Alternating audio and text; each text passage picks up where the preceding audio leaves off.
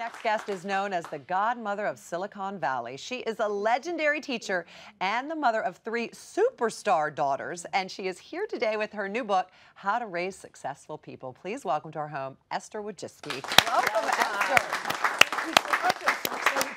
Well, I think we are more excited to have you here. We are honored. I mean, to write a book on how to raise successful people, I think is an understatement for you, because your 3 daughters, this is not an exaggeration, are superstars. One of your daughters is the CEO of YouTube.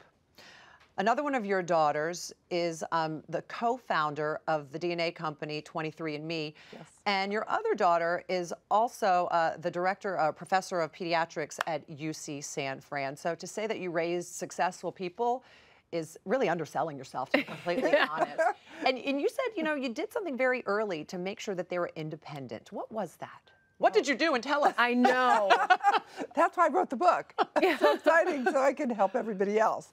So what I did, first of all, I really didn't know how to parent very well. I just thought, I didn't like the parenting books out there. I didn't like what, you know, I had experienced personally. So I thought, I'm going to create it myself. Why not? And so my #1 goal, I had just one goal, and that was to make them as independent as possible, as early as possible.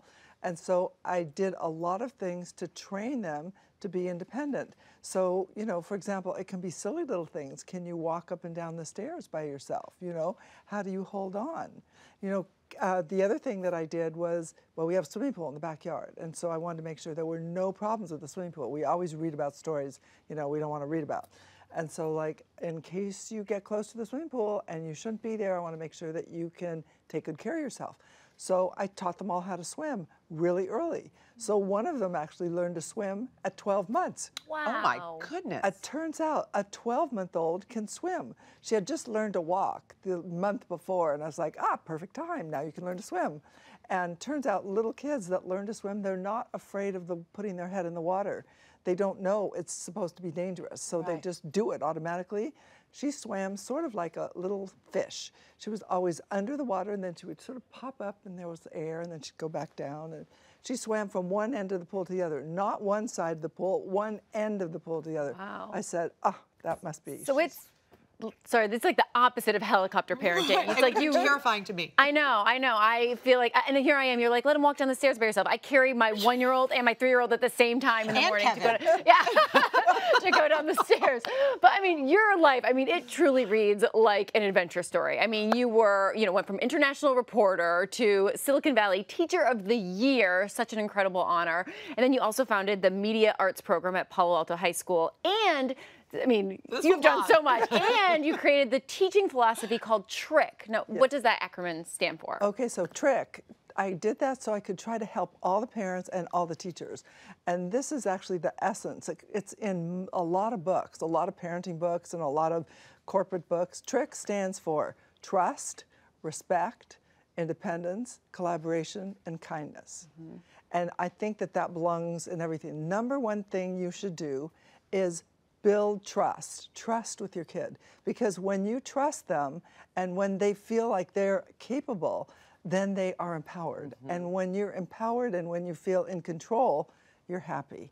And you then have grit, you're willing to, oh yes, I can do that, and you know, I'm gonna try really hard to do it. And then if you respect them, you know, kids come up with really wacky ideas, I'm sure you know, yes? Yeah. And so some of those ideas is, oh my God, I don't know if I can respect this one. But let me tell you, sometimes it's worth doing. Right. And you know, one of the magazines one of my students created in 2000, oh no, I think it was 2012, honestly. The main thing they wanted to do was to teach kids how to braid each other's hair. Okay, a magazine to braid hair? Okay. Really? Okay, you know, is that going to be popular? You know, all the guys, they don't braid their hair, you know. So 50% of the student body isn't going to read it.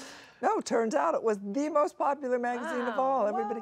So, you know, my ideas are not as good as theirs, right? They get to do that. You're so right about that, though, like fostering that kind of, if they have like an outlandish idea or that seems outlandish. Like I've always read that the entrepreneurs of tomorrow are the ones that today everybody thinks are crazy. Right. That's for sure. The entrepreneurs are the ones that don't follow the rules. Yes. The ones that come up with these wacky ideas. And the ones you keep like, oh, let's put them in the corner over there. No, no, no, no. encourage that. Encourage your kids to be that way. Instead of getting mad at them, say, have a discussion, talk with them, say like, so what is it that you are trying to do? Let's see if I can help you do that. I don't care. It could be really crazy. You know, I want to collect all the frogs in the house. No, or well, in the yard or wherever they are.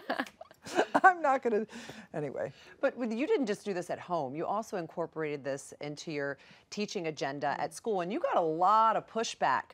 However, all that pushback turned into good because you just kept at it, and you said, listen, this is how I'm going to teach, and it worked. And now so many other schools across the country are actually adapting and using your style of teaching. What would you say?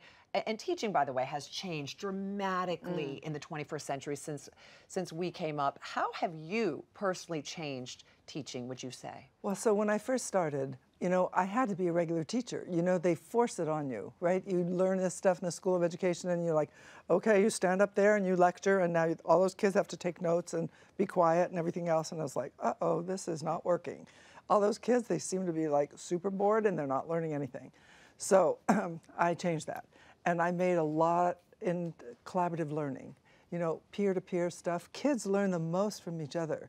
So I set up a whole program where that was all collaborative.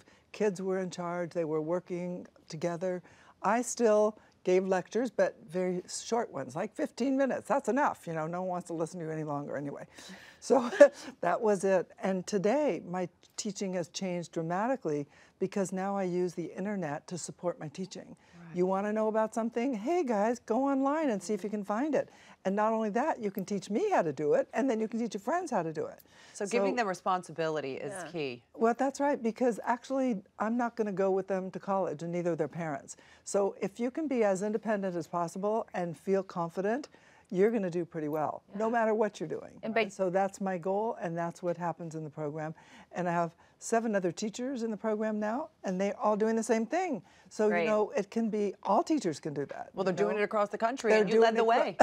And by having kids teach, it's just what a way to create a leader, I love that so, so much. And over your 30 years of teaching, you have had over 8,000 students, and one of those students just happens to be James Franco, who has called you his hero. That's got to feel pretty good. Yeah, so actually I love James Franco. He's such a great person, and let me just tell you that he was also very gifted in math. Can you believe? He's a very talented guy. And so he had to pick what he wanted to do, and math sounds really good and traditional, right? But he decided he wanted to be an actor.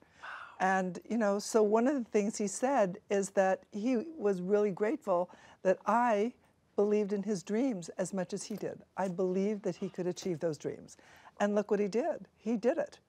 Amazing. Well, so I think we all need people to believe in our dreams. We all need great teachers like you. I think that all of us can agree that there has been 1 or 2 teachers in our lives that has changed the trajectory of what we have done, and you were that teacher for so many. Thank you so much. You were really phenomenal. Oh, thank you. Thank you so much for having me on this. And teach us exactly what to do to make our children CEOs. I'm getting your book. Independent. Buy the book.